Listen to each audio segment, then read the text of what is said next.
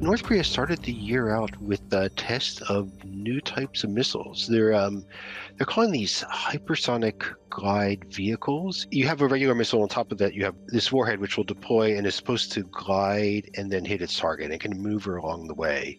There's some debate as to whether this is a hypersonic glide vehicle or a maneuverable re-entry vehicle. It's kind of a missile wonk talk, but the thing is that it can turn after being deployed, and it makes it very difficult for U.S. interceptors and other allied interceptors to shoot it down.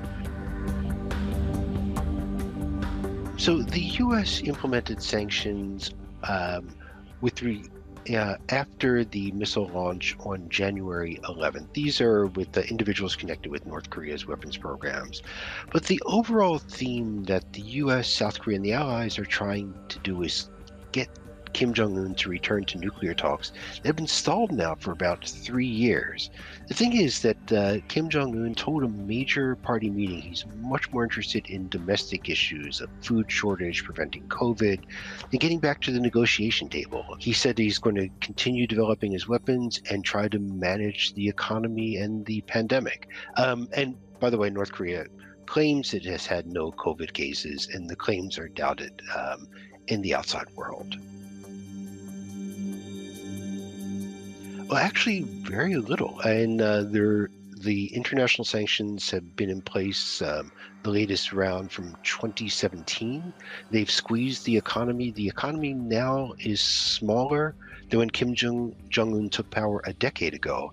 But this hasn't really stopped his weapons program. I mean, they'll have difficulties in procuring some parts, but lots of the program are homegrown. So the sanctions have been there for a while, but Kim's found ways to get around these. One of the ways that he does this is that he has an army of he has this cyber army that is very good at using international systems for cyber crimes, phishing scams.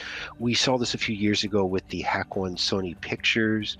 This is providing money for North Korea, and they're finding other ways to get around the sanctions. So, and the pressure is there, but Kim isn't responding, and the moves are going forward with the missile program, and the nuclear program as well keeps going on, even though we're not seeing any demonstration of it in terms of tests. But the production of fissile material, the stuff that goes into bombs, is proceeding, and that has not stopped. In fact, it's been amplified in the past few months.